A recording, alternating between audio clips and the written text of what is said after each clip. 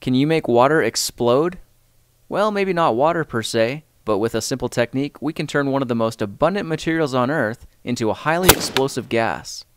In this project, we're building a generator that uses electricity to convert this into this.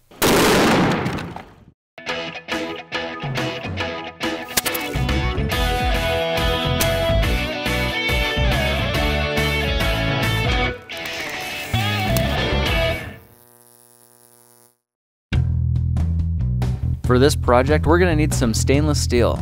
I'm at a local fabrication company, and not only do they have plenty of scrap metal to choose from, they're even willing to help me cut it to custom sizes.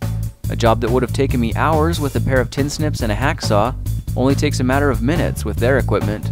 This is 20 gauge stainless steel, and this hydraulic punch is being used to cut precise holes in the tops and bottoms of the plates. When finished, I have 12 plates measuring 3 inches by 6 inches, 4 plates at 1.5 by 6 inches, and 3 1-inch connector bands that are 6 inches, 4.5 inches, and 3.25 inches. A belt sander is perfect for smoothing down the jagged edges around the hole, and now it's time to head home and get to work. We'll need these 4-inch ABS cleanout fittings, 3/8-inch poly tubing, as well as some scrap 4-inch and 2-inch acrylic tubing I found at a plastics company. When I peel the protective layer from the plates, it reveals a beautiful and attractive surface. But that's not what we want for this project. Instead, we'll need to hunt down some sandpaper. This is 100 grit, and I'll place 2 plates in a diamond shape and sand them from top to bottom. Then rotate 90 degrees and repeat. These scuff marks will increase the surface area on the plates and increase the efficiency of the generator. Okay, I've finished off both sides of the plates, and you can see the crisscross pattern etched into the metal. The 1.5-inch plates are sanded as well, but the 3 connector bands are not. Alright, it's time to cut this acrylic tubing to size, so I'm using a chop saw to trim the edge smooth. Then I'll measure 7 inches and cut nice and slowly so that I don't chip the plastic. As the blade cuts, the friction also helps heat the plastic, leaving a fairly clear edge. After I've cut 5 inches of the 2-inch tubing, it's time to make some connections. With some gentle persuasion, I've managed to fit the large acrylic tube into the cleanout adapter. But before we push them together, let's add a liberal amount of clear silicone caulking all around the outer base.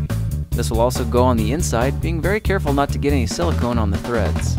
Now we can use a rubber hammer to tap the tubing all the way into place and clean up the excess silicone. Paper towel works well, and in a few minutes it's all cleaned up. Now we can flip this over and repeat the process of attaching, caulking this part and this part, tapping into place, and cleaning up the excess. While I'm in the mood for cleaning, I'll use my adhesive remover to assist in cleaning off the UPC stickers, then give everything one final wipe down. I'm going to seal the bottom with a 4-inch ABS cleanout plug and some ABS cement. The gooey black cement is applied to the threads of both parts.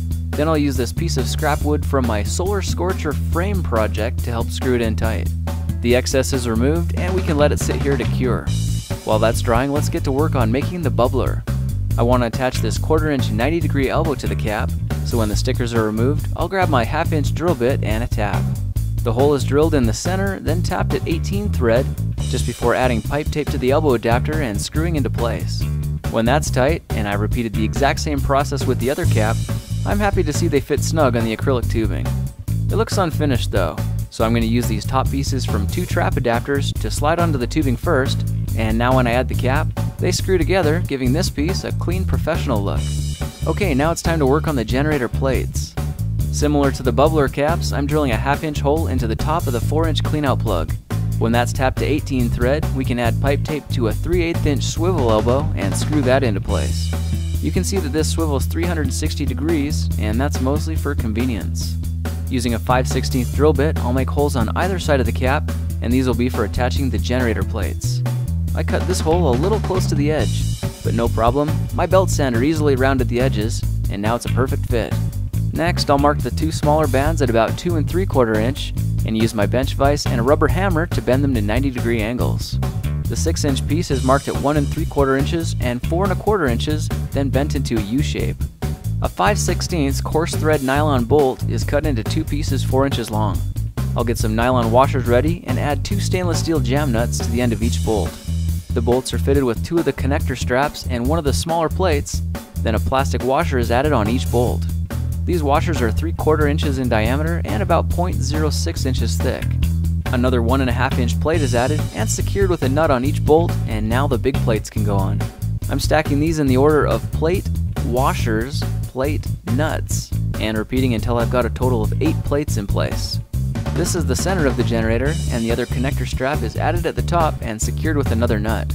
I'll add one more nut to the bottom to compensate for the gap, and then get back to my routine of adding plate, washers, plate, nuts, until I run out of big plates.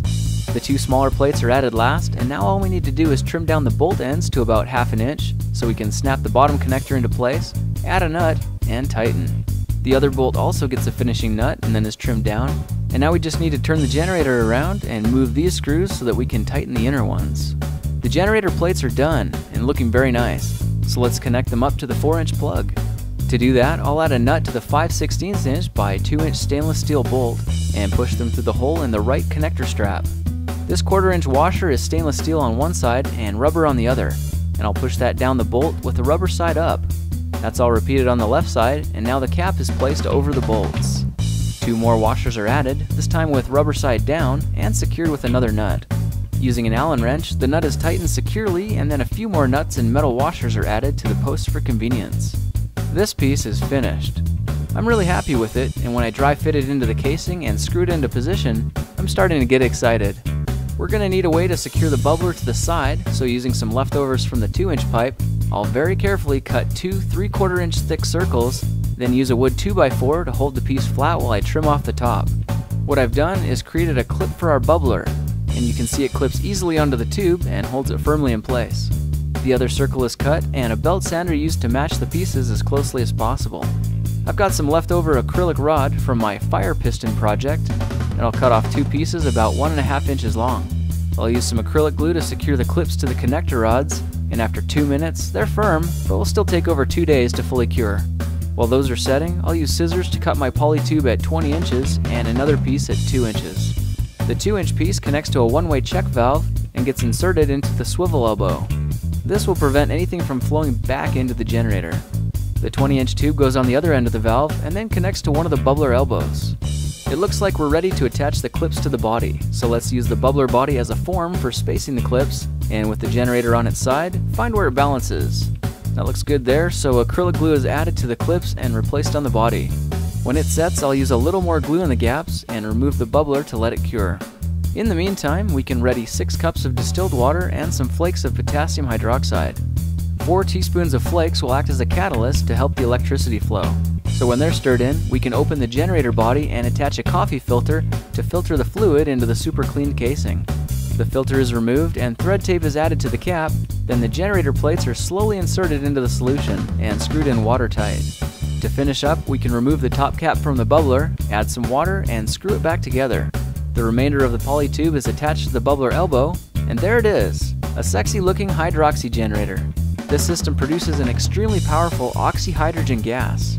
Running on 2 car batteries, it'll make about 5 liters per minute, and when the gas is used, it simply turns back into water. The amount of water already in this system is enough to produce thousands and thousands of liters of fuel. Some people say that this is the fuel of the future. Whether or not that's true, the amount of power in the gas is humbling. Well, there's how to build a simple water fuel converter. If you like this project, perhaps you'll like some of my others. Check them out at thekingofrandom.com.